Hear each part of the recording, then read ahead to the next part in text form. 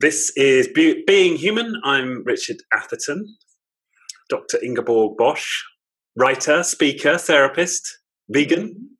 Mm-hmm. Welcome. Thank you. Okay, well, maybe let's start there, because before we did this interview, I asked you to fill in a form and asked a bit about yourself and discovered you're a vegan. I mean, I'm a kind of a lapsed vegan. I did it for a while really strictly, and then I've slipped a little bit. But you're full-time vegan? Well, actually, yes, sometimes I must say cheese is the big thing, the cheese, because if I go out to a restaurant, especially here in France, it's even to get vegetarian dishes is really hard, but vegan is almost impossible. So when I'm out, then, I will compromise sometimes, but I'm very much aware of the suffering that is connected to dairy products. So actually the suffering, you could say, in a way that is attached to dairy products is almost worse than the suffering that's connected to meat products. So in that sense, the cheese looks innocent. It's like, oh, well, it's not an animal or anything, but actually there is really a lot of stuff to it. And I talk about this in my fourth book, BRI, Mastering the 3 Steps to Conscious Living. I remember when I was writing this, I was really, like getting inspired. And then my publisher said, hey, look, we can't do this. Either you write a whole book about the veganism and all of that stuff, all the animal suffering, or, you make it just into a little passage. And I had to compromise because I understood, their argument, because it's not a book about veganism. And of course, it's another subject, but it's very important. It's really very important to me. And well, here I have so much to say about it, because at the same time, I don't want people to feel judged, people that do eat meat or, dairy products, because most people, of course, do.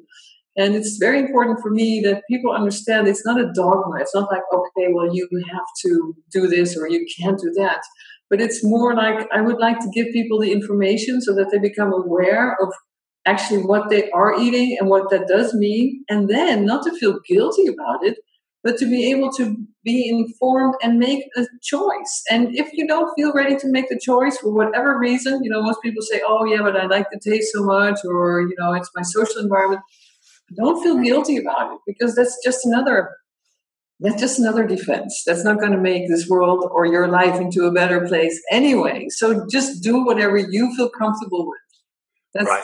Yes, I would really like to stress it, because after my book, after I wrote about this, people would say to me, oh my God, now we can't eat meat and we can't do this and we can't. And I said, no, it's not like that. It's not at all like that. Just do whatever feels good for you. I just want to give you the information, because not many people have, this information, especially about dairy products. It's quite unknown, strangely enough. Even with vegetarians, they're not really aware, I think, of how the dairy products are made. Given me pause for thought, because I sometimes tell myself, oh, well, I'm not that bad. I'm mainly vegetarian, but yeah, you're right. Maybe the dairy animals have it worse than the... Yes, and also, in order to get dairy, the animal, the mother, whatever it's a cow or a goat or whatever, they have to have a new baby every year.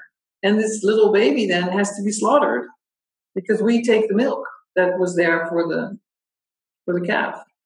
So actually, cheese and milk can only be there because of the dead animals, the dead baby animals. I don't know the correct English. You understand? So it's yeah. I hadn't even realized that they have to keep them in the cycle of pregnancy to keep the milk flowing. Exactly. And they have to, after a few days, or in most, the most extreme, the longest period that the little animal can stay with the mother is 6 months. But, like in bigger, firms where they really have the industrial production, it's just like, they're born and they're immediately taken away, and they're just transported, and they're either, they get a lot of food, so the little calf becomes really fat, and then they're slaughtered, or they're killed immediately. I mean, it's very cruel, and it's a horrible. I mean, if you imagine that your milk and your cheese is coming from this, it's yeah. But I have to admit, I love cheese. I love cheese. So I do eat it. It's really hard to get, the consciousness and the reality and the behavior all lined up. All lined up. At least to know, so that then you can choose. And if you choose to eat it anyway, then it's okay. Also, I think we should not be, too judgmental not on each other and not on ourselves. You get the defense, like it's just another defense. So I suppose that's my introduction to when I think of Ingeborg Bosch, I think defenses, right? So I think so perhaps let's unpack that a bit. And so, what do you mean by defense? What's that about for people, the uninitiated? Yeah, well, I think that the essence of what I'm trying, the information I'm trying to give to as many people as possible that want to hear it, is that due to being a small vulnerable child, which we all were one day, even if you have the most loving parents, you are still a small vulnerable child in the beginning, a small baby, completely dependent on its parents. You can't move out. You can't tell your parents that they should do it differently. You have no time perspective. So we are in the beginning very vulnerable and very dependent, completely dependent. And this causes for a situation in which we will have experiences that are too painful to process, because also our capacities emotionally and cognitively are not yet developed. So we experience things like we're crying alone in our crib, for example, which has happened to almost everybody. And baby can't make any sense out of it. Can't say, oh, this will be over in 10 minutes, or my mother's just busy, she loves me a lot. No, for the baby, it's just overwhelmed in stress hormones. It's a very stressful experience for a small baby. And so these experiences that we all carry inside of ourselves, which we have not been able to process, they have to be repressed. And this repression is really vital, because if the child would not be able to repress these experiences, it could be life-threatening.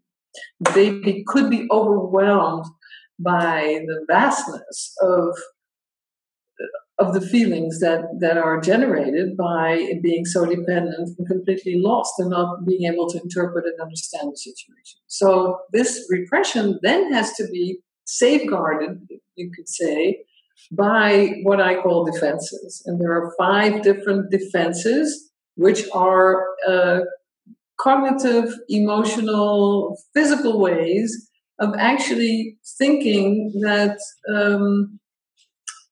what's happening with us is about the present. I mean, that's maybe the most important thing. We think that our emotional state, our emotional problems are about the present, instead of seeing that these emotional problems very often are a layer of defenses, which actually is there so that these old, repressed early life experiences stay repressed and stay unconscious. And it's the defenses that keep those down. Is that exactly. How to think about it? It's like we're programmed. It's like we're programmed, like our automatic unconsciously, we are programmed continually to keep these old experiences repressed. And this mechanism works through the 5 defenses. And it's right. You refer to that you refer to 2 consciousnesses, and the consciousness that we keep down, you call that our child consciousness. Yes. Yeah. It's the collection of all the repressed memories, experiences that were too painful for us to process when we were so small. Right. And that could also be just memories or experiences that we've had maybe as adults, but we also have to repress. So it's mainly childhood, but could it also be like, some horrific incident? Usually it's not about, usually it's really experiences that we have had before we were 3 years old. Okay. So during, the prenatal period is very important. Then we have birth, it's a very important moment. And then we have the first year and then the first 3 years. I mean, that's really the period in which our brain is still very much developing. And everything that happens to us, especially stressful experiences, are like imprinted on this, little soft clay material, almost you could say, and it just stays imprinted. And after 3 years old, there are certain parts of the brain that are finished, and then the processing starts to change. It's the hippocampus, which is done when we are about 3 years old, which is a very important part in our brain, which helps to connect a narrative content to an emotional experience. For example, my father hit me, I was very afraid, but he did that because, or whatever. There's a story connected to the emotion.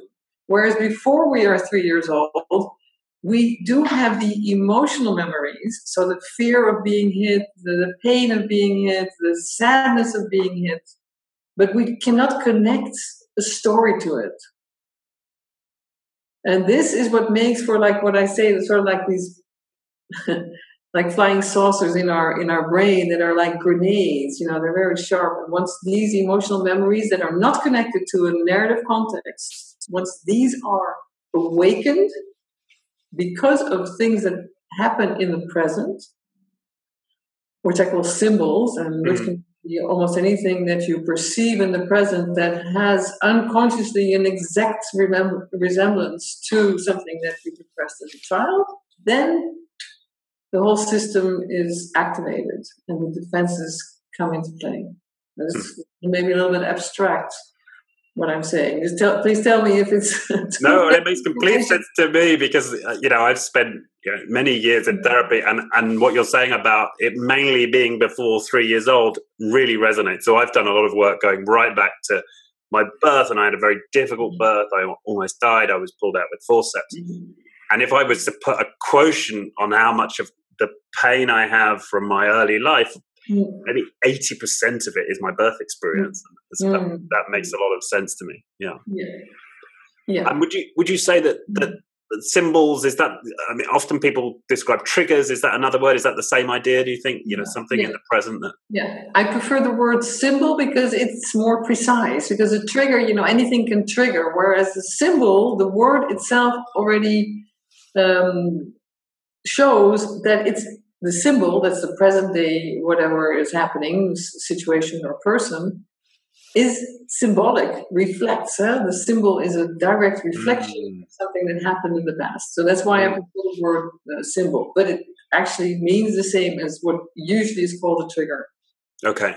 But for you, okay, I see what you're saying. It's symbolic of something that happened back then, and that's why it's more accurate word, right? Yeah. Okay. And these defenses, you've enumerated, right, specific defenses, and throughout your books, and that's what I've found, really helpful in terms of identifying how I messed up.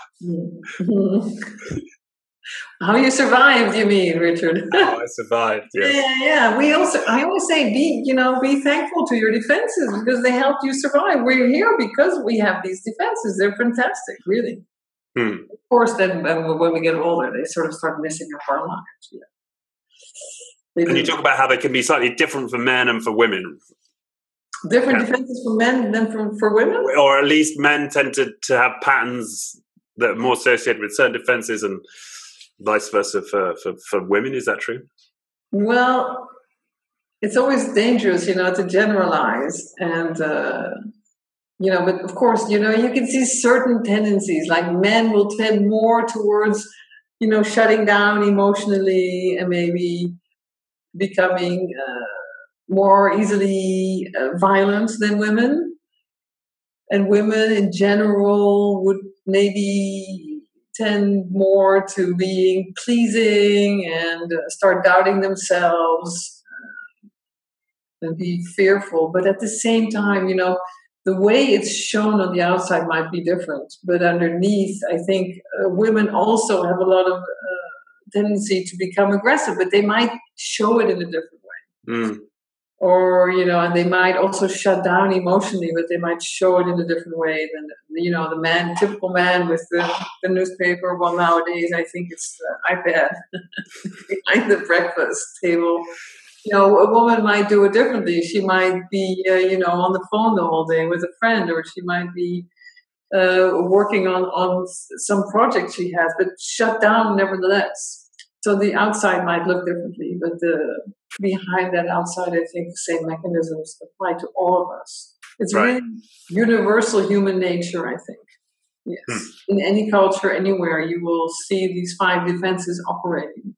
Would you like me to go through them shortly? Yeah, I think it's useful for the audience, because they may identify in themselves something that resonates for them. Yeah. Yeah. Okay. So the defenses are structured into like what I would say is a wall of defenses, and this wall has different layers. Now, the first layer will be what I call the fear defense, and the fear defense is any situation it's activated. The fear defense is activated if you are feeling afraid in a situation without it being physically dangerous.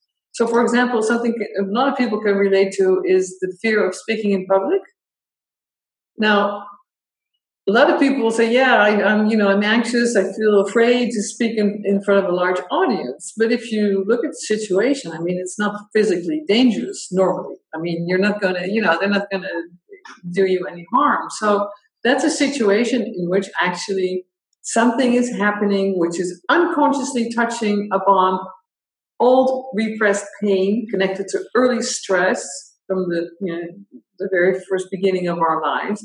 And instead of feeling that stress and knowing what it's really connected to, the defense, in this case of fear, is automatically activated.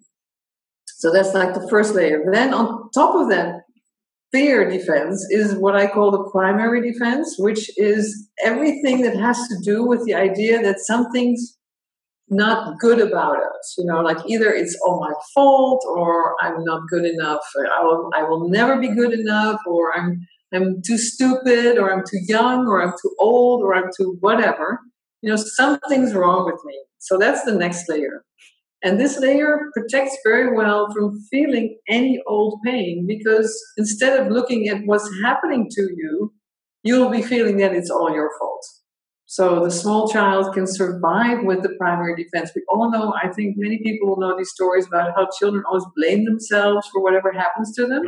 So the child gets hit, the child will say, "Yeah, well, but I was naughty."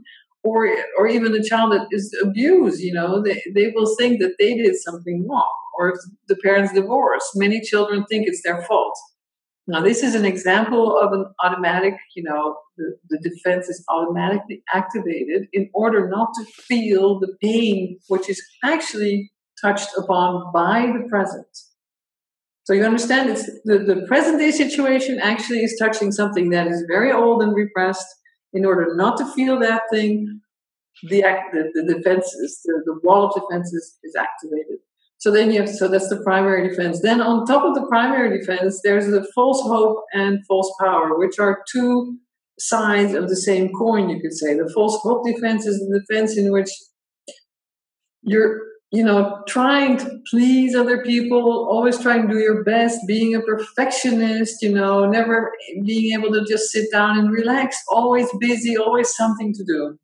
And the idea, the illusion behind false hope is, if only I would do this, or if only I would be this, then, my needs would get met. So, but of course, this can never happen because it's a defense, it's an illusion. So you will just keep on going on and on and on. It's like a hamster in a wheel. It's very tiring and actually can lead to burnout if you just keep going with that. And can it also project that onto a partner, your false hope that somebody will change? Oh, yes. That's the other side of the same coin. That's what I call the false power defense.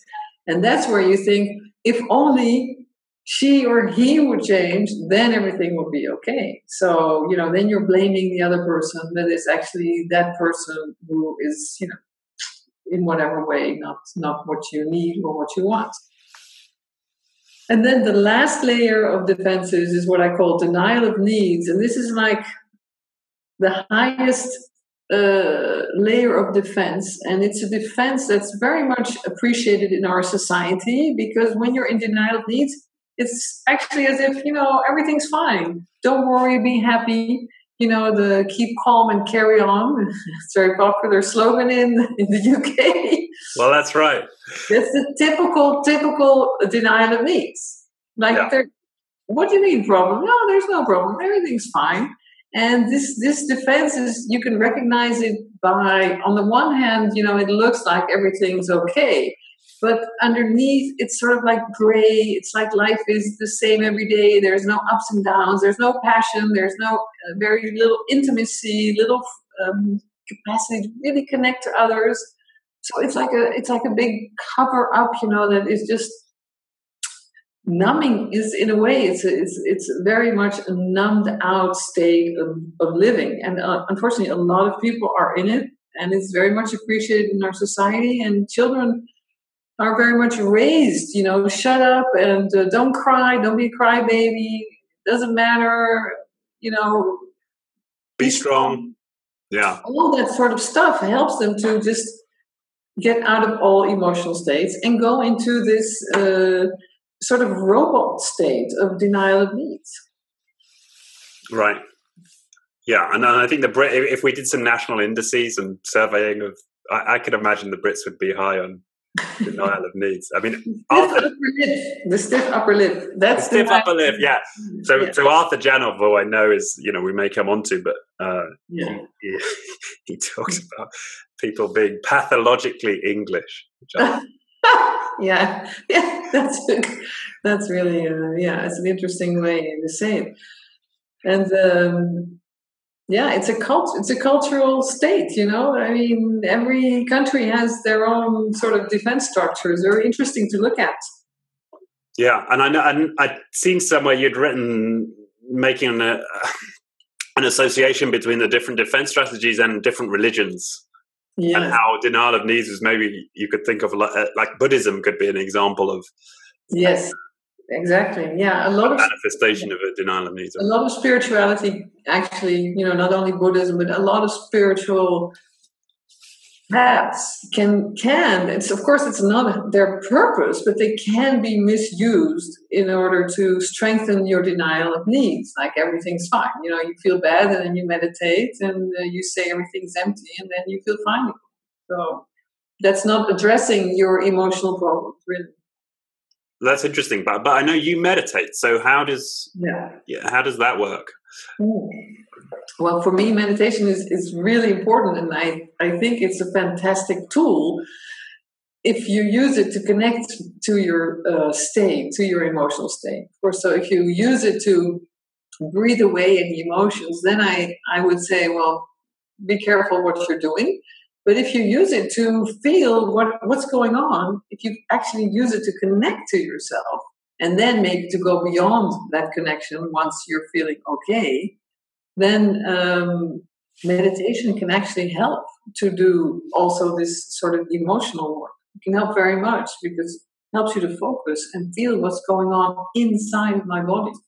Okay, so that's, again, referencing Arthur Janov, he would refuse to take people who were into transcendental meditation, right? That would be like a no-no. If he saw that on the form, he was like, I'm not taking you. Yeah. But that's a certain type of, arguably from this perspective, a misuse of meditation. Yeah. So there's all different kinds of meditation, and I think I'm a lot less strict than Janov, because I would say someone who is doing meditation out of,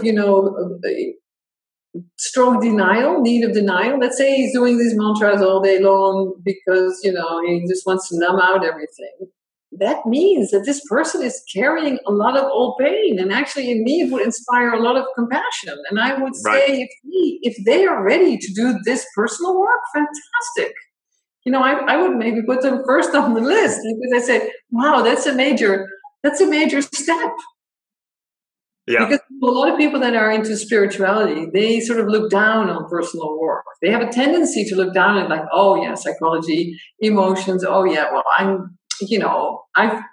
that's behind me. I'm on a different level now. So if these people are actually saying, no, I'm not on a different level now, I need to address actually everything that's been repressed inside of me, because it's not gone. It's determining my life to a large extent. I think that's fantastic.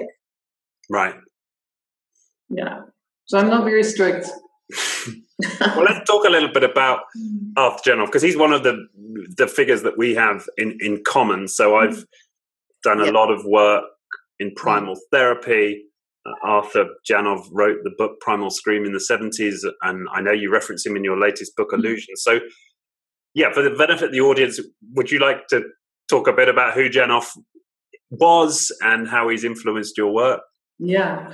Well, I think it's funny because I remember that my parents actually bought the book in the 70s. So I remember the book that was on the in the bookcase. It was my father who was a pilot, and I think he found the book somewhere anyway. And then they asked me, I was 18, and they asked me, so Ingeborg, do you have any childhood traumas? I remember this very well because obviously they had just read the book, and I said, no, I don't have any traumas, nothing. Well, I found out later, of course, that I, like anybody, in spite of what they did and what they didn't do, that I carried trauma also inside. At that time, of course, I was too young. I was not aware of all of this. So that's how I first, heard about Arthur Janov, which was in the late 70s, beginning of the 80s. And then he came back on my path when I started reading the books of Gene Jensen and started working with Gene Jensen, because Gene Jensen is an American psychotherapist who is now retired. I think she's now about 84 almost. Yeah, 84. And she was trained by him. She actually was living in Minnesota, and then she read Janov's book, and she's a little bit younger than he, but it's sort of like the same generation. And she actually moved to California to do the training there, the primal training. And then she went on from the training that she had with Janov, and she developed her sort of, she took it to whatever you want to say, next level, or she added some concepts to it, made it more into more cognitive, not just feeling, but more cognitive work also included in the therapy. And then she wrote a book, Reclaiming Your Life, and that was in the 90s. And this was a book that I read when I went into a burnout. And then I read this book, and I thought, my God, this is fantastic. So then, that's where the whole thing actually started. I wrote to a Dutch publisher. I said, you've got to translate this book. It's worth gold. It's fantastic. And then he said, okay, we'll do that, but would you like to help us with the promotion? I said, yeah, sure, I'd love to do that. And then I met Jean because we organized a workshop, and the publisher asked her to come to Holland. And so then we started working together. And then she told me about her experiences with Janov and what she had learned from him, which was mainly the regression techniques, I think. That was the most important thing that she learned from Janov. And that's then what she taught me. And then from there, combined with what I had already been doing and my own ideas and thinking through the concepts that I learned from her, from their PRI developed. So you could say that PRI is like a Janov's grandchild.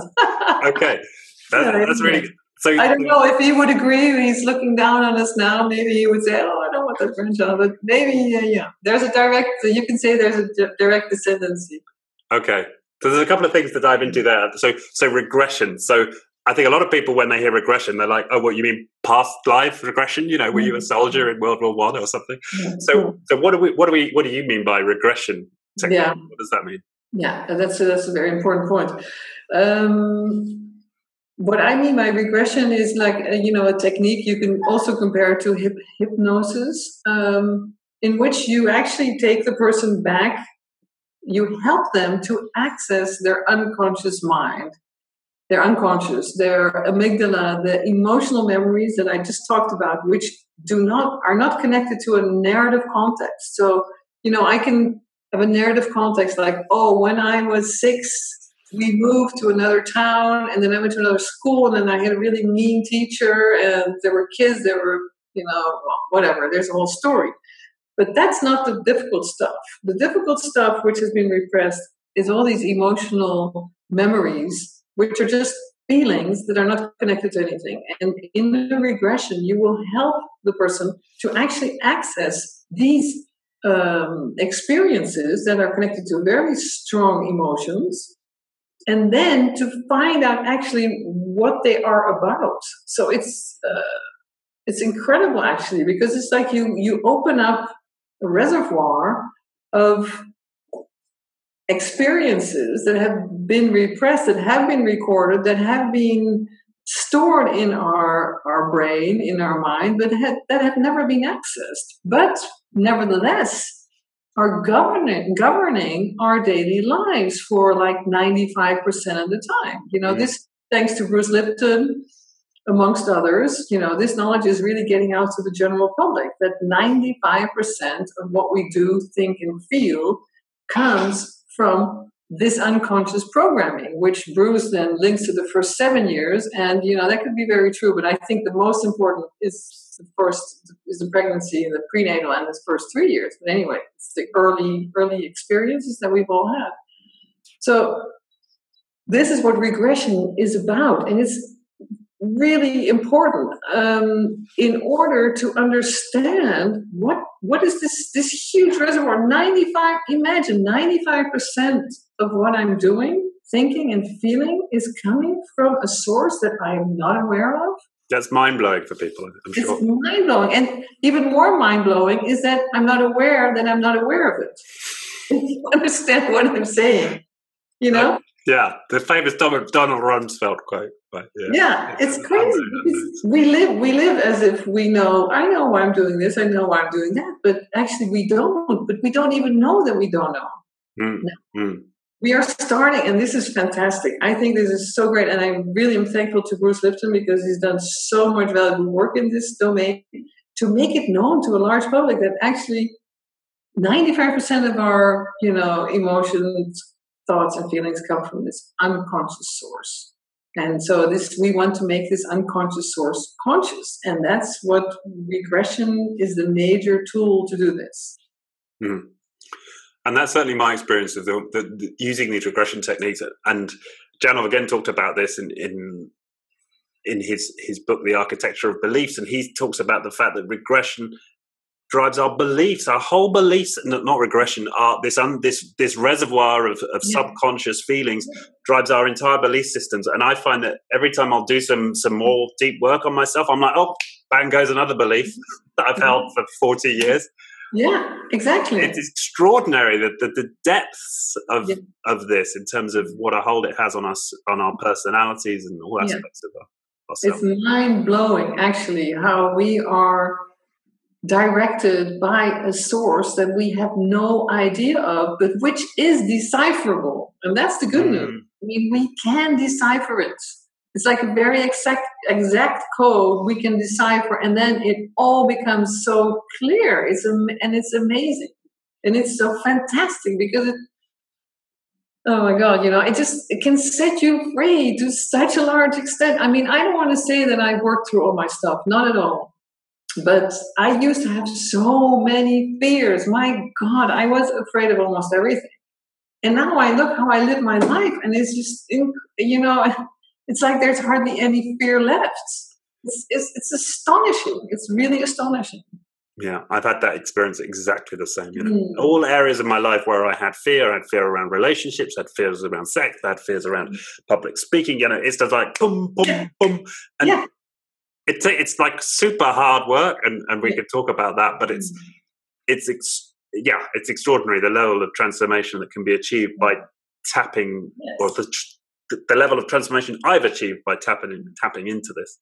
Yeah, and this is what this is what you wish this for everybody. I mean, that's why I just work so hard, because sometimes I think, oh my God, I don't want to stop, I don't want to do so much stuff anymore. But me and all the team, and we were the pretty big team in Holland now, about 60, 70 people, and it's growing.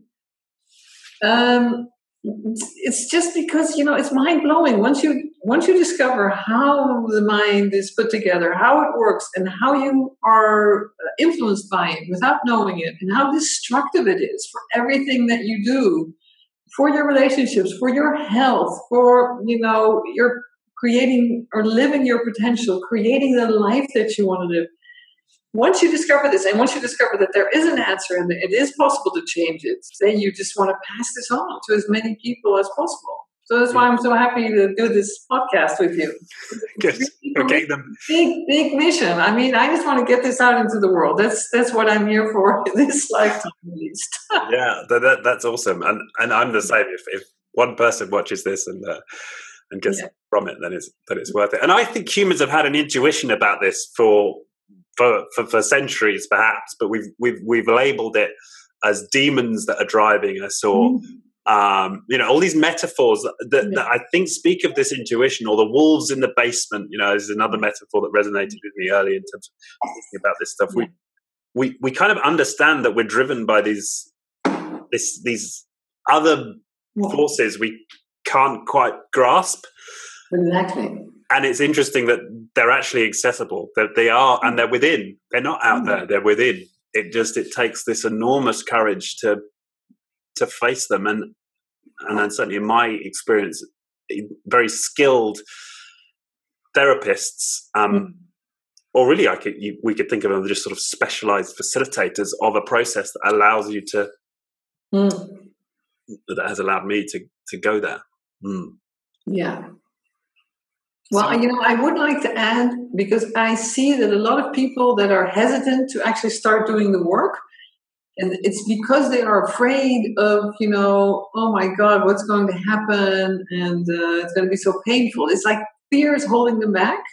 And what I would really like to get across is, don't be afraid, because, it's so much less, how should I say, less worse? That's not good English. It's so much less horrible than you think. And what really is horrible is to live your whole life in these defenses. I mean, it's a prison. And if you don't do the work, then your life will just keep going on and you will be stuck in these defenses. And that's really what I think is much more courageous in a way. It's more courageous to lead a life in defenses, because it's a very painful life. Whereas if you do this work, I personally never thought it was that painful. I remember a few experiences, or maybe really one, where I thought, oh my God, I'm going to die. If I go any further, I'm going to die. And then I called Jean, and I was so happy to have her on the line exactly in between two sessions. And then she said to me, well, maybe it is too hard for you. Maybe you can't do it. And that was just the right thing. And then I could just go, I thought, oh no, I can't, I'm there almost, so I should do it. That was about the biggest, most horrible experience I had, because, as long as you know that what you're feeling is like the old programming that's coming out of your cell. I always see it as all the cells in your body are programmed with whatever was happening in the first few years. And so in the regression, you open up these little cells and the content comes out. And as long as you know that it's not happening now, and as long as there's someone, if you have help from someone and they know it's not happening now, you can look at it. You don't go into the experience as if it's happening now, because you are still aware that you're in 2000 whatever, and you look around and you think, no, I'm fine, I'm safe, I'm not going to die. And then you can go through the experience and look at it. It's more like, for me, it's more like letting your body do the work, and then you are sort of like observing it. You're researching it, you're looking at how it's feeling, realize, oh my God, this is how it was. And this is what I would have felt when I was so small, if the, life-saving process of repression and denial would not have been at work. And then you understand, I could have never survived. I would have felt that at the time being so small and it happening there and then. But feeling it now, I don't know, maybe for you it's different, Richard. Please tell me. But I never thought it was really that horrible. Yeah, I mean, I've had really experiences, because a lot of my work has been going right back to the birth experience and this place of being very close to death, and then the choking and the foaming of the mouth and the writhing around. I just found it very unpleasant, to put it in an English way, and and yeah, really, really difficult. And I remember being quite resentful at Janov, who would say, "Oh, well, all my my patients talk about it being, people talk about primal therapy or regression as being patient, as being painful, but my patients always tell me that having been through one of these experiences, they feel relief." And I just thought, "F you, Janov. I never feel relief. I just feel, like I've just been through, the ringer, and I just found it, virtually all of it, excruciating." And what kept me going was all of these extraordinary benefits in my life, and it'd be like, "Oh, that compulsion's just gone. Oh, that just got easier." Or it's just like this kind of magic process where, and people are going to listen to this and think, "Wait, is it? What's he on?" But it really is. It is like this sort of extraordinary secret process that has your whole life improve in ways you can't imagine before you go into it. It's like alchemy. Alchemy, yeah, that's a good word. Yeah, it's alchemy. Yeah. And how about for you then? What was when was the first time you dived into this reservoir? For the first time when I did regressions? Yeah, like and the lead up to that, and how you ended up taking the first step. Talk us through that. Well, actually, it was by accident. Of course, there's no accident, but it was by accident. And I write about this also in my first book, Rediscovering the True Self. I was in therapy, client-centered therapy, and the therapist was going on vacation for 4 weeks. And so that was a big symbol for me, that was touching on my pain and fear of abandonment, which I didn't know at the time. I just realized that I got sort of like irritated with her. So here you see the defense. I said, "God, you're going away for 4 weeks? That's a long vacation, isn't it?" I mean, and she said, "Yeah, well, I need the break." I said, "Yeah, the 4 weeks." So anyway, now looking back, I see that it was touching all pain, and I was into false power defense. And then when the session was over, I went out. She accompanied me she walked with me to the door. She let me out of her house, and my car was parked right there, and I was sitting in my car, and she was standing in her door, and she waved at me, and then I waved back. And then she turned around, and I will never forget this image. I looked at her, I saw her back, and then I saw her elbow, because she was wearing like a short sleeves t-shirt or something, and I saw her elbow. And I was just fixated on this elbow, and then I started to drive, and I just was overwhelmed by this incredible sadness. And I started to cry, and I could still drive. So I was on the highway driving home, and I thought, I got to keep on driving because something very special is happening, and I know if I go home and my husband's there, then it will be gone. So I just kept driving and crying.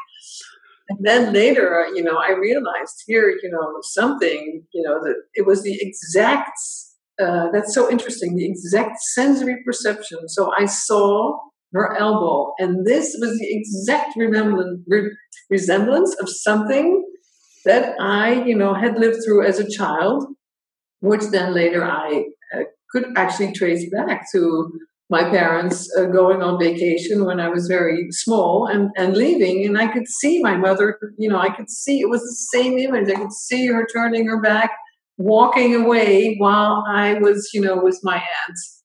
And I could, it's the height of the shoulder, I think, the small child I was just looking, I was completely fixated on that angle. So that was the first introduction to, sort of like accidental introduction to regression. And then, of course, when I met Jean Jensen and we started doing work together, then she started to, teach regression, and then she helped me to do regressions. Then I had experiences like you, but not that hard, actually. No, maybe it's different because I did go back to birth, and also, I had a very, very difficult birth, also horrible birth, and very much of the trauma in my life, or the difficult things in my life, go back to that birth experience where I was stuck and, I couldn't get out, and my mother was panicking, and so she started, like in her panic, I think she started hitting on her belly, right. And she was put under she was anesthetized. Yeah. she doesn't remember all of this, but I can feel it in regressions where I'm stuck, and instead of being helped, I'm being attacked. And then I can feel like I'm dying because it's, the narcosis, which is coming also towards me. So these are these are very deep imprints, very, very deep imprints that then, will translate into many things in the rest of your life. Yeah, so... I suppose the bottom line is we both had the same outcome. Our experience of the process may have been different, but I suppose our experience of the regression element of it may be different. Well, I think maybe PRI, being the grandchild of primal therapy, I think it's we work more cognitively. We work more with the observation. What is the sensory perception? What do you perceive in the present? And then we take that down into the old repressed memories, and then we come back into the present and we download the information from the present. So I think the process, of course, it is, I think it's the same bloodline, but I think it's a little bit less feeling work, and it's more cognitive and behavioral.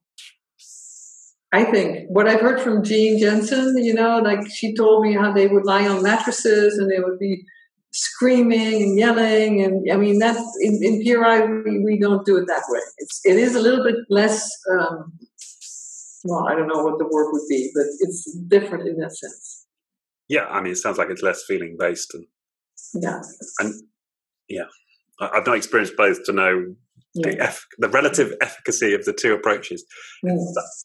I think you're right. It's the same bloodline. It's the same idea. Go back, feel the stuff you couldn't feel, heal the stuff you couldn't heal, and your life gets better. So you used a word there, which is a key word in this set of ideas. So imprint. Explain for people what does that mean? What's your understanding of imprint? What I mean by the imprint is I really see the image of the small brain of the baby and the small child being so malleable because it's still forming. And so it's like fresh clay, and so any experience, any print on it will be stuck in there because it's so soft. It takes in every experience. Has a lasting effect. So if a small child is frequently experiencing early stress, then it will have it will leave a permanent imprint in the organism, in the person. And this will translate later on. It will translate into all different behaviors, emotions, thoughts, that then translate into all different kinds of diseases, whether they're mental, emotional diseases or physical diseases. I think you might have heard of Gabor Mate, who's becoming very popular these days. And, he used to be a physician. He's a retired physician. And he said, if there's one thing I've learned from all the work that I did in the clinic where I worked, is that every illness, be it mental, emotional, or physical, has a direct link to early stress. It's incredible. He's really clear about it. So I'm really happy also to collaborate with him because he's getting the message out there. He's really making it very clear. He's a very convincing talker also, so it's really good. Yeah. Can you give an example of an imprint that you learned of about your own organism? Yeah, well, for example, being stuck. I was literally stuck in birth. So this translates into many things. It translates into claustrophobia, like the fear of if I go into a tunnel and I can't see the end of the tunnel. If I would see the end of the tunnel, it would be okay. But if I couldn't see the end of the tunnel, then, immediately I'd be overwhelmed by just this physical reaction of strong fear, very horrible. I could say there is no danger, but my body would just be in a complete state of fear. So that's an example. But it would also translate into being stuck, more like in an emotional sense, like speaking in public was one of my huge fears. I mean, I would rather die than speak in front of more than two people or even one. I mean, really, I really had very, very strong fear of speaking in public. And that also had to do with being stuck, because if you're there, and then they're looking at you, and then you have to deliver whatever you want to talk about, you're sort of stuck. You can't just say, well, sorry, I don't feel so good now, I'm going to leave, see you later. So that's another way in which this imprint of being stuck could translate. But also, I remember an incident a few years ago where I was I live in France, and in France they have, I don't know what it is, but they make sort of like parking areas in which they have very high, how do you call it?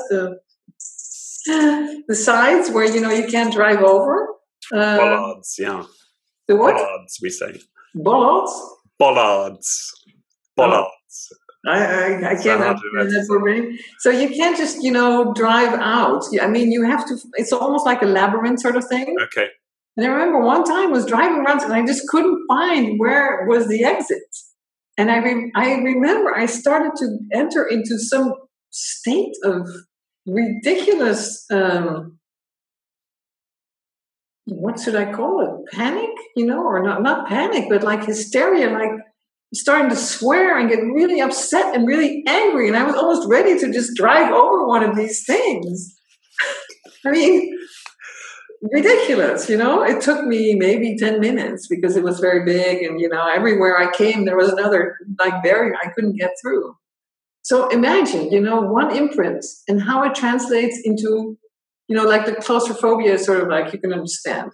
But the fear of speaking in public, of feeling like you're stuck there is already, that's a different level. But then also like, getting out of a parking area, whatever. And I'm sure there's other situations that it would translate into where it's about being stuck. And I just can't, I got to get out. I have to get out. And I'm not getting any help. Nobody's helping me. Quite the contrary. I feel that any moment I might be attacked. And then the next step is I'm going to die because, then it's the narcosis that's setting in and I just lose consciousness. So that's a huge imprint. It's quite a dramatic one, actually. I don't know. For me, it's sort of like, well, yeah, that's how it is. I don't know how it is, for people that are not that are not familiar with this kind of work. What they're going a lot of people say to me, like, yeah, come on, can you really remember your birth? Give me a break. Mm. And so one of the distinctions I like is this idea between extrinsic memory and intrinsic memory. Yeah. And I say to people, well, I may not have an extrinsic memory of birth, and by that I mean images and, as you say, a narrative and words and so on. But it's possible to have an intrinsic memory at a cellular level, like the body still remembers. Absolutely. And that I have crystal clear memory of those moments before birth. And it's stored. Everything is stored, and this is incredible. The intrinsic memory, it is like a tape recorder, a video recorder. It just records everything that happens. It's all there somewhere. And we can't access it. We can. And the body will start doing what it did in the original situation. Yeah, they taped me in some of the primal sessions, and there are videos of me kind of salamander movements, and that's how I first believed in this. Was that I'd read The Biology of Birth, one of Janel's books, and was reading about regression and so on. And then I'd always had this thing where I'd kind of make these funny sort of ticks, and I'd be like, that would happen to me a bit, and I was in the gym once, and for whatever reason this had come up, and I was doing my clicking chickeny thing. And I thought, okay, I'm just going to go with this. Maybe there's something in this. And I'd been reading the book at the time and went up to this empty gym area, right, exercise area. Maybe they did the Pilates or something in there. And I just let myself go with this tick. And I was on the floor. I was writhing around, my foam coming out of my mouth. And I was sweating. And like someone came in and put their hand on the door and They see me on the floor. What are you doing? Hello. Okay, all right. Now I'm leaving. It's okay. And that hit me. I was like, there is no way that was auto-suggestion, right? I'm not that good an actor. I couldn't, and the physical stuff with the raising temperature, but I could not have made that up, right? That's not me kind of. You know, Richard, what I always say to clients also when they say, well, maybe I'm making it all up, I said, I don't think so, because your body, you know, how could you make this up? But another thing, even if you could make it up, you wouldn't want to make this up. I mean, who wants to make this up? I mean, it's not the kind of, you know, memories that you want to go down memory lane with, right? You don't. Exactly. So, and you can, once you're in it, you feel it's not coming out of the mind, it's coming out of the body, and it's very, very convincing. Because I had the same, you know, thing. I remember I used to think, oh yeah, regression, okay, back to the beginning, first year, okay, but before birth, come on, you know, I just felt like, no, I don't believe that. That can't be true. That's too far-fetched for me. Until I had it myself the first time. And then I knew, because it wasn't me doing it, it was my body doing it. And I was just watching my body, actually. And then I knew, my God, you know, everything is still there. And then, of course, with clients, I see it happening. And that's why it's so important as a therapist, when you do this work, you know, you can only go as far with your clients as you have been with yourself. But it's all there. I've even had regressions, and this might be far out for some people, but I've worked with clients on regressions in which they actually were there, you know, consciously before they could watch their own conception. I don't know I haven't experienced that, but I could see the process. You know, it was just like they could see the sperm and the eggs and it coming together and being sucked into it and feeling what kind of a dimension they were coming from and where they were going. You know, it was very, very strong experience. I remember one guy who had this happen, who was completely anti-religious, atheist, anti-spiritual, and he knew, you know, that spirituality to me is very important. He knew that. So he came out of this regression and he said, you know, I really don't want to tell you this, but what I saw was actually that I came from this dimension where, you know, the colors were beautiful and it was so warm and it felt so connected. And I went into this like dark energy, like, you know, knowing, my God, you know, I have to go somewhere where I really don't want to go, because there's so much pain and so much sorrow waiting for me. And it changed his life. And I remember it was so impressive to me, because it's not someone who would want to imagine that, you know, he would have rather wanted to imagine that was nonsense. So it's completely incredible, fascinating, beautiful. Spirituality, so that's an interesting one. So for me, this has all been very much, so my experience with all is actually taking me away from religion, right? or certainly spirituality in the way it's traditionally thought of, and given me much more connection and access with my own body. And I've learned to trust and focus and orient myself in my body. Mm-hmm. And I'm less in need, I suppose, of any sense of being supported by something out there. So the experience for me has been a retreat, if you like, from spirituality. And opening up in all kinds of wonderful ways, and this retreat from any sense of a need for there being anything beyond. And so it sounds like it's been different for you. Yeah. Well, I don't know if it's been different for me. Well, it's been different in the sense that I always had this spiritual perspective. I remember when I was 15, actually, I always say my life started when I was 15, because when I was 15, I discovered the work of Krishnamurti. And I was too young to understand what he was really saying, but I could feel intuitively, I felt there's something really important here.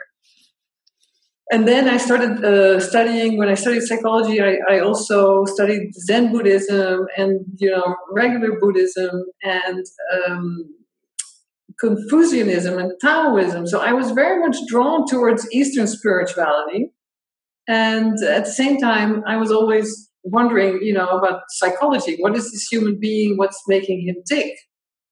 And I don't know how this whole process actually has, to me, I mean, it feels more like it belongs to me. It's like it's the it's difficult to put into words, but they belong together. My model of the human being is a model where you have like 3 rings, and the outer ring is the body, then the inner ring is the mental, emotional body, and then in the center, the circle in the center is what I call the spirit. And I think the blocks and the defenses actually are in the mental, emotional, and physical body.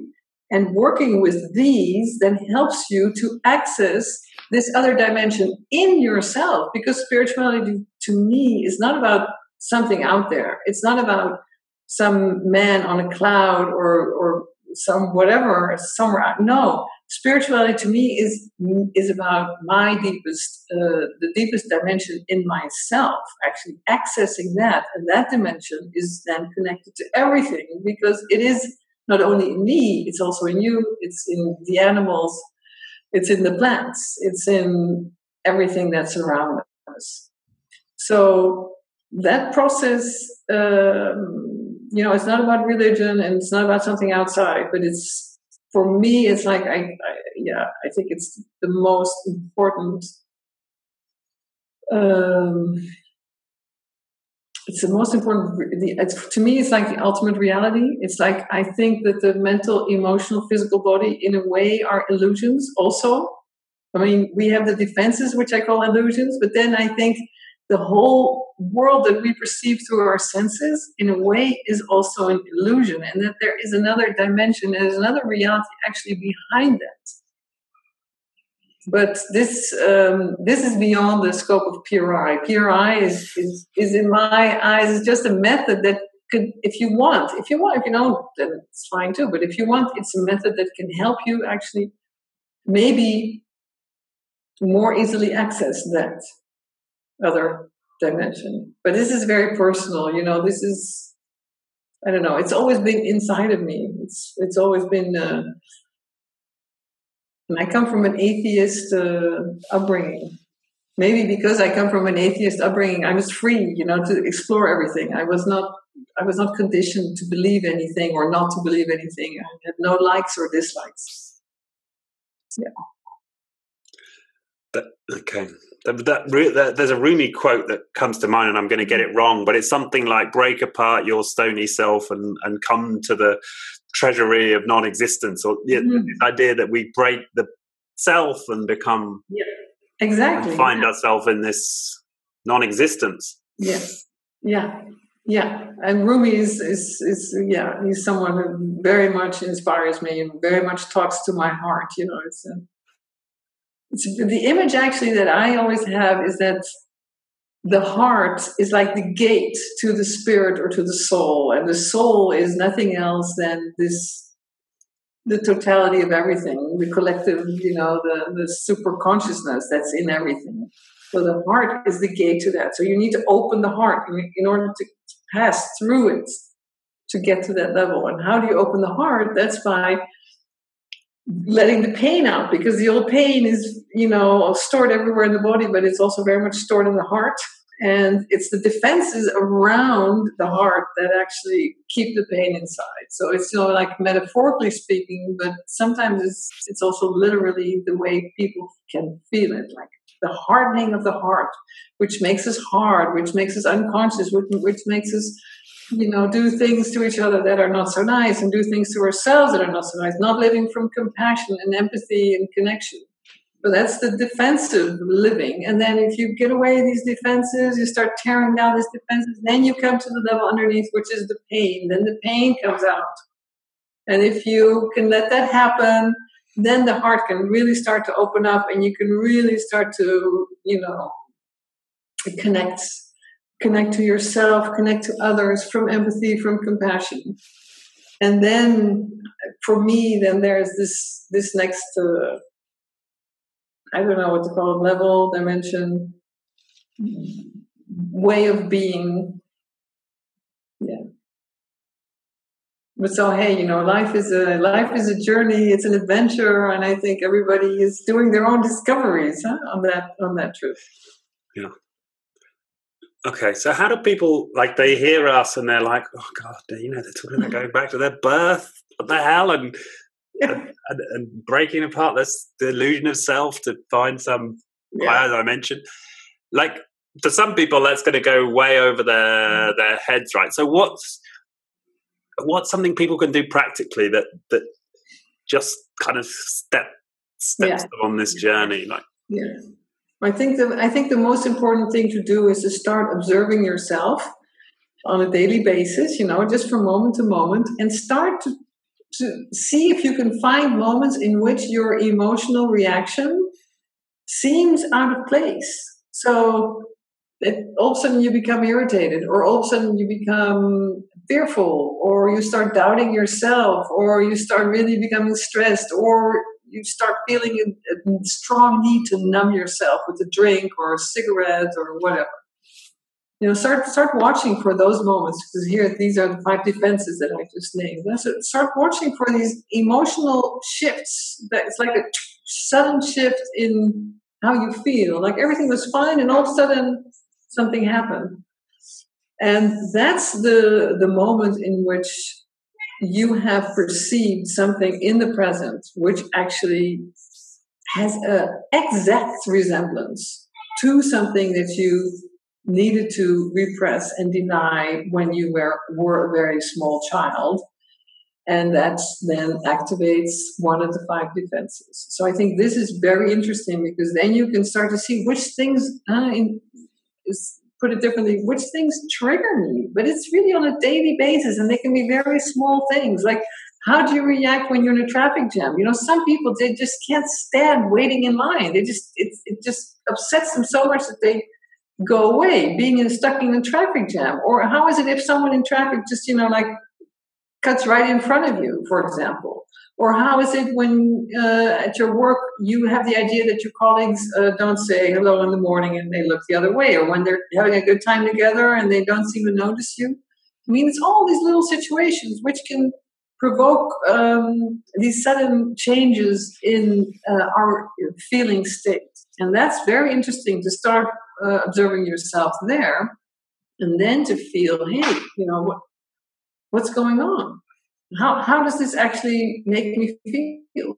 What is it bringing up? It doesn't really make us feel anything. It's bringing up something from the past. So it's good to know that we all have these defenses, and they are active all day. So it's not so hard. If you really start observing yourself, well, you're going to find them. And then to know that behind these defenses actually is something is going on, something that happened to you when you were very small. And I think that could be like the first steps on this road of discovery. And of course, then I would say, if you feel like, hey, this sounds interesting, I think you need to go and read some books. And of course, I would, propose to read my 4th book is the easiest one. It's called, it's always a long title in English, Past Reality Integration, Mastering the 3 Steps to Conscious Living. It's a very long title they gave it in English. But that's a small book. It's an easy book to read, and it's full of practical exercises that explains, what I just briefly touched upon, and makes it all much more, brings it down to earth and practical, and you can apply it immediately. Yeah. And you have specific techniques for journaling, don't you? To how to make these notes and yes. So the first thing is you watch the whole day. You try to watch for defenses. So do I recognize one of the 5 defenses? So then you write down the defense, and then the next step is to ask yourself, okay, so what activated this defense? What happened just before I got afraid, for example, if the fear defense was activated? What was it? What happened just before? And it was, the look on my husband's face, the certain look that sometimes he can have. Okay, so that happened just before I started feeling anxious. So that's then the next step. That's the symbol. And then the next step is to ask yourself, okay, so what exactly does this communicate? What do I feel that he's saying to me? Now, this is a little bit difficult and this needs a little training, but it's like there's a hidden message in what we perceive. So in this case, it's the certain look on your partner's face.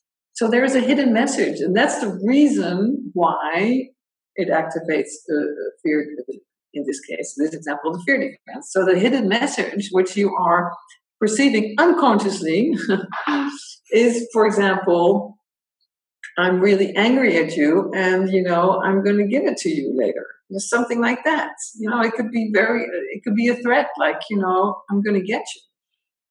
And now, of course, that message is probably not coming from your partner in the present, but is a direct reflection of what you experienced as a small child.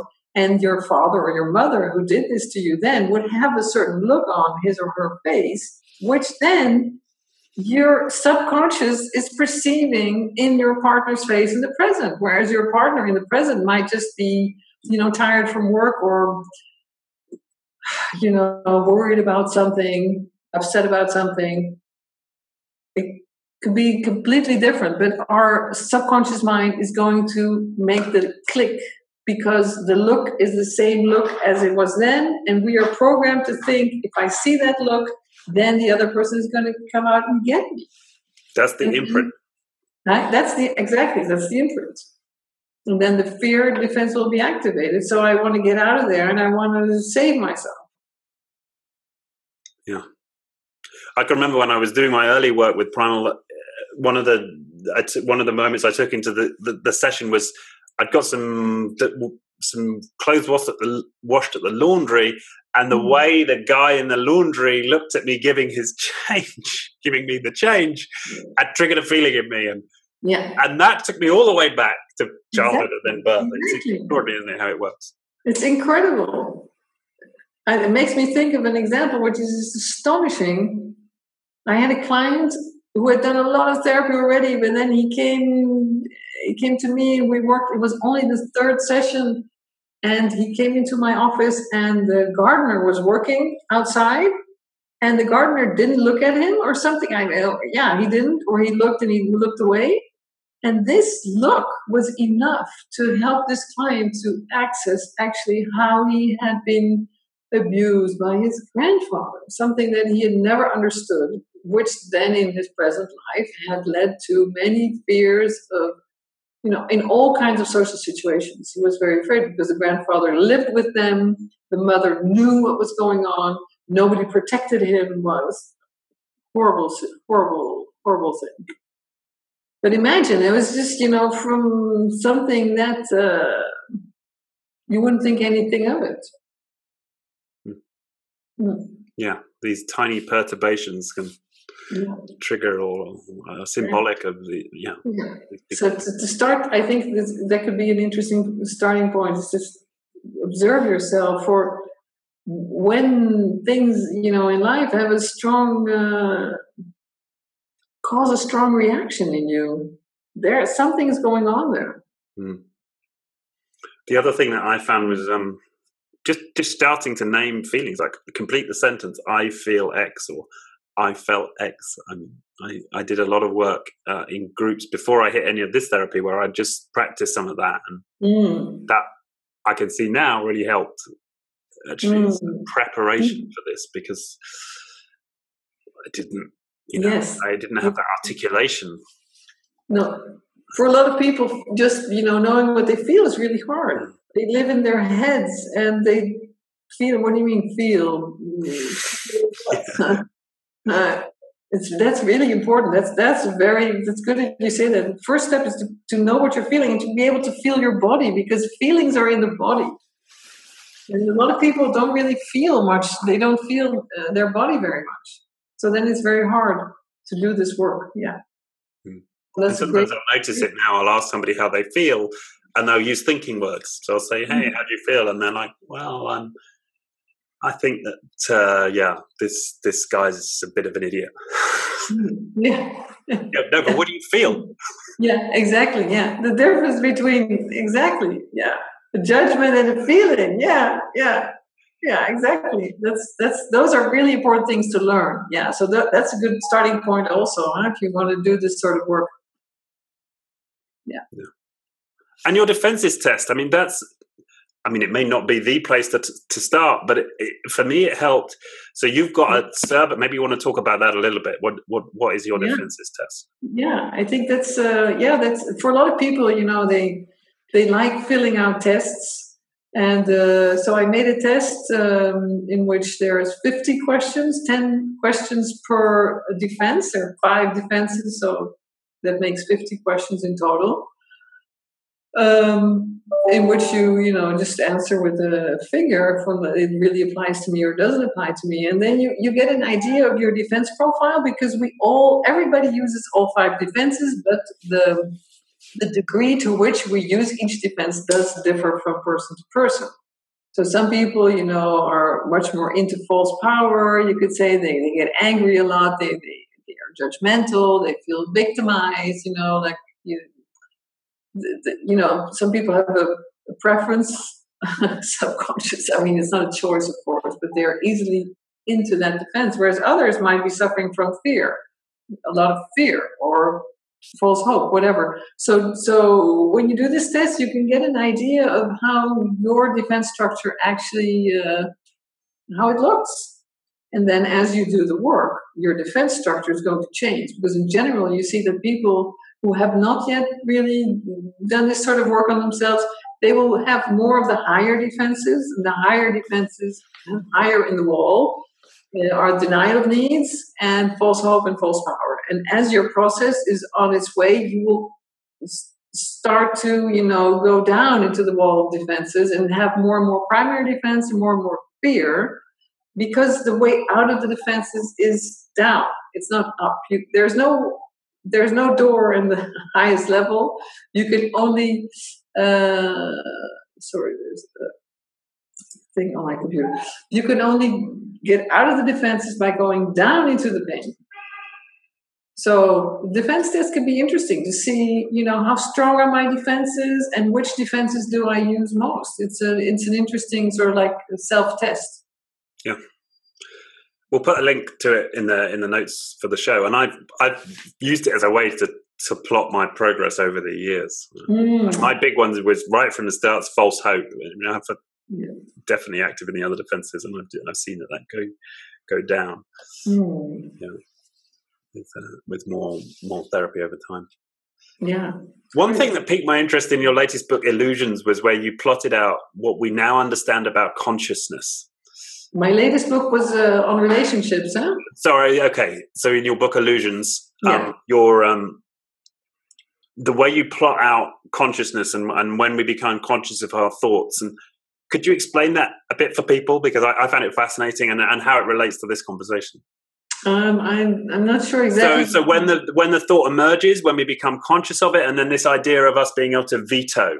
Oh, okay. Yeah. Of course, Yeah, so it's really interesting that there seems to be like an automatic reaction coming up, you can say generated subconsciously, and it will lead to some sort of reaction. But they have found that actually there is a very small moment in time in which we do become aware of this impulse.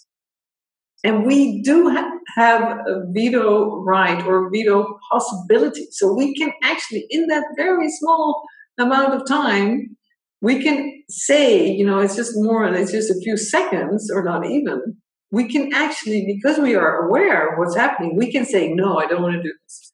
Now, and then stop the reaction. Like, for example, if you're addicted, say to cigarettes, something I was very addicted to for a long time.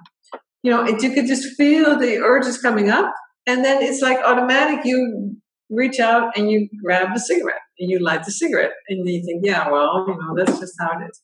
But there is a moment in which you can actually say, no, stop. Now, of course, with the smoking, you are aware that you're going to do it.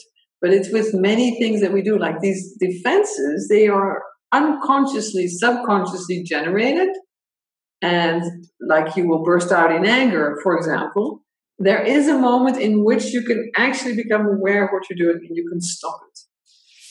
that is possible. So that's very hopeful because, many people feel as if they don't have much influence on many things, that they are habits, and that's just the way I am, and it's just the way how it is in my family, and my mother was also depressed, and my father was also angry, and my blah, blah, blah, blah, blah. But it's not true. We can become aware of these subconsciously generated impulses and then stop them. That's a really powerful message, because how often when I bring this conversation up do I hear, well, that's just who I am. That's my personality. It's in my genes, right? Yes, I get that one a lot. it's not true. It's really not true, and it's so hopeful because it gives so much. There's so much space and for development to change, actually, to change your life into the way you want it to be, instead of the way it turns out to be because of your defenses. For those out there who are listening to this thinking, well, there's no way I'm going to do any of this, right? I'm not going to do any journaling. I'm not going to do any therapy. Is there any way people can use this knowledge, even if the moment in their lives not willing, able to do the work? I think just realizing that we are all, carrying this old pain from early stressful experiences that have to be repressed. First of all, to understand that this is this goes for everybody, no matter how happy your childhood was. And then to know that we are all reacting from these 5 defenses on a daily basis. I mean, that is really, so good to know. So then you can become you can be more mild and have more compassion for yourself and others. For example, you see someone getting angry and you understand that something that he's been perceiving is actually, he's perceiving his past. Right? It's like the metaphor that I use in the TED talk that I gave. Like, we're all wearing glasses, and actually we think we're looking at the present, but what we're seeing is just a direct reflection from our past. But because we are seeing our past, we are reacting to the present as if it was the past. So my neighbor, for example, who doesn't say hello in the morning, then I think, oh, he wants to let me know that he doesn't like me. So then I will become very unfriendly with him. So that's an example of how, we are being influenced all the time by our past, for as far as we have not been able to heal it, integrate it, process it.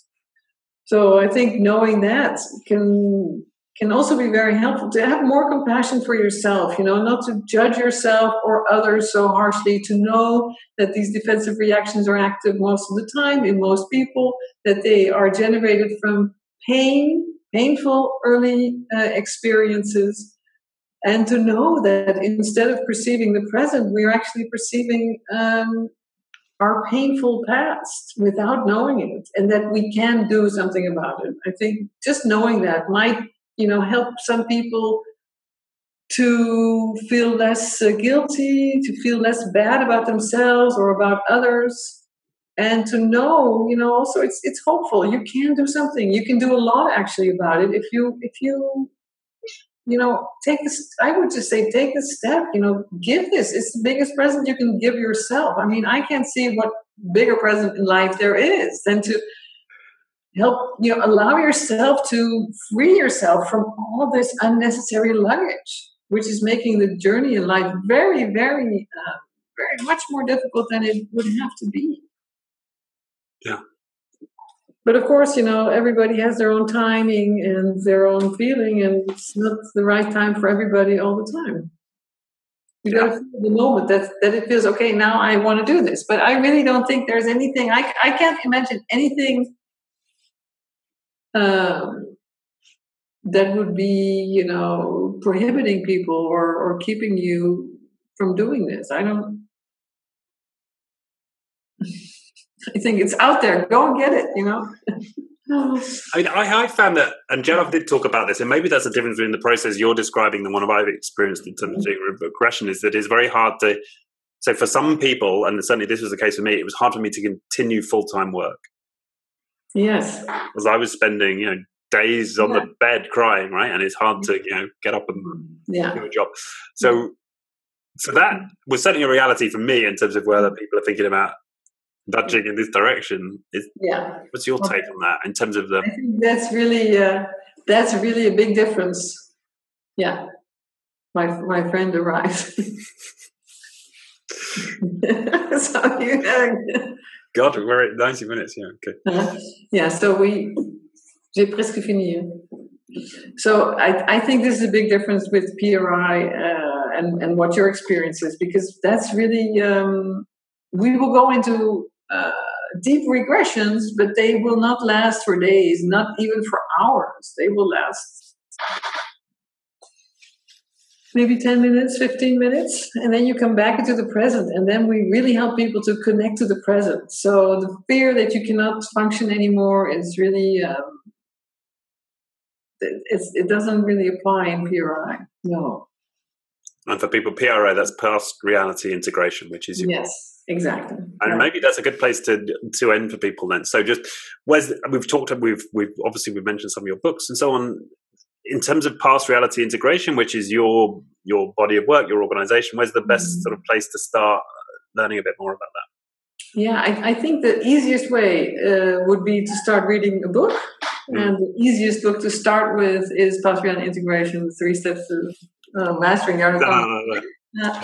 Okay. Or, of course, go to the website, pastrealityintegration.com, and you can do the defense test. You can, choose therapy if you want to, immediately start therapy. You can find a therapist on the website. You can read up about PRI on the website. There's also an online course that I just recently made that people can start doing if they would like to do that. If they feel like, okay, I'd like to read a book, but I don't want to go to therapy, but I do want to do more than read a book. Then there is an online course in which I teach you to do the basic skills. So that's another possibility. So I think, there's coaching, there's intensive therapy, then there's a training program for therapists that would like to, professionally start applying this method. Great. So there's a whole bunch of stuff. Yeah. And I can say that whilst I haven't done PRI and I haven't been through your process, the principle of taking this regression type approach, for a lot of the audience who I expect to be people working in businesses and maybe not within the therapy community, this has helped me enormously as a professional, as a management consultant, as somebody working with clients. So check it out. Yeah, this is, as you say, the gift to yourself. Yeah. And if you feel like the time is right for you now, then go check it out. Yeah. There's so much to win, and there really isn't anything to lose. Yeah. Fantastic. Okay. Your friend has arrived. Yes. I won't keep you from your next engagement. Thanks so much for your time. We'll put all of the links in the description for the show. And have a great evening. Thank you, Ingeborg. Okay, Richard. It was great talking to you.